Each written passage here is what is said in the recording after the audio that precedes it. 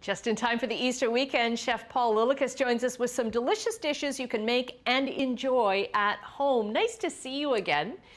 Likewise. and this is great because we're being told by the province to stay at home, celebrate within your old family. But, I mean, you can still make it special, right?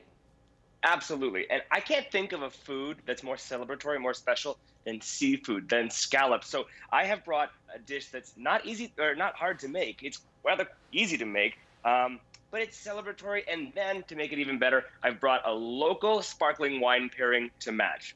So what I'm making today is scallops in Asiago cream sauce that can be served as an appetizer, as lunch, or as dinner.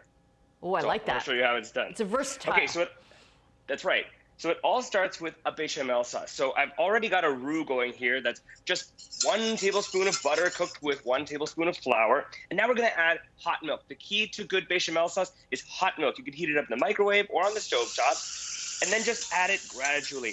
And what makes this also a little different is we're not adding a lot of milk. And I'll tell you why in a minute. And do you use just regular, like 2% milk kind of thing? You don't have to have a heavy cream or anything? Nope, just 2% milk. We're making a bechamel, a thick bechamel, and just cook it out. You'll notice it's very thick. You might think this is a mistake, but it's not. Now, we're just going to flavor it with some classic seafood, let's say pairing flavor. So some Dijon mustard, a little bit of garlic, and some green onions. And that's it. That's all you really need to flavor this sauce. So give that a whisk. And how does the bechamel differ from other sauces? It's basic. It's kind of like a starting point. So as you can see, a bechamel is just the thickened milk. Okay. Now we're starting to customize this, and you can customize it any number of different ways.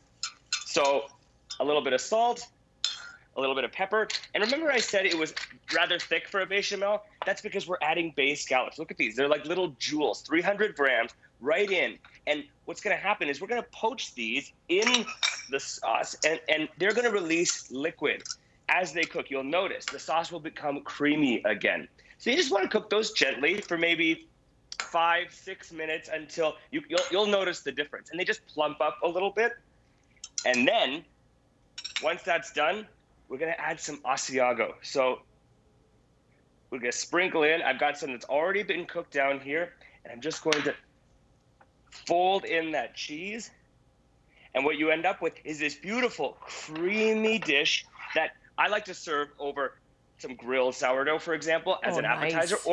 Or you can serve it with fettuccine. My mom loves it that way. Or over a steak if you want a really rich dish. And look how luxurious that is.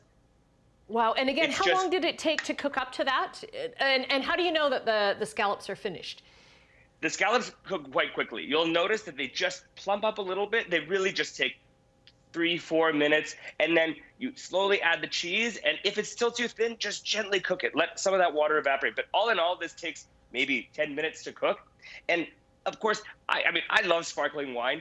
People don't often think about pairing it with food, but I've brought this local sparkling wine. This is from Q Vineyards in Beamsville, right here in Ontario, and this is their Blanc de Blanc. This is a very special sparkling wine. What they use is a very old world tradition, which is slowly aging Chardonnay in oak barrels and then finishing it in the bottle for a second fermentation. So what you get is a very bright, crisp, on the tongue, refreshing flavor to start, and then it finishes with toasty notes, toasted nuts, and you need a little vanilla. And so it complements rich seafood and, of course, the toast itself, which has that smoke from being grilled. It's really fantastic. Oh, and this is a special dish. I wish you were here in person doing this so I could actually try some of both. That looks awesome. Me too. So a good idea now. I know that supermarkets are filling up quickly and most will be closed on Friday. So a good idea to get those scallops now from your favorite seafood producer. And Paul, thank you very much. Happy Easter to you. Happy Easter. Stay safe and be well.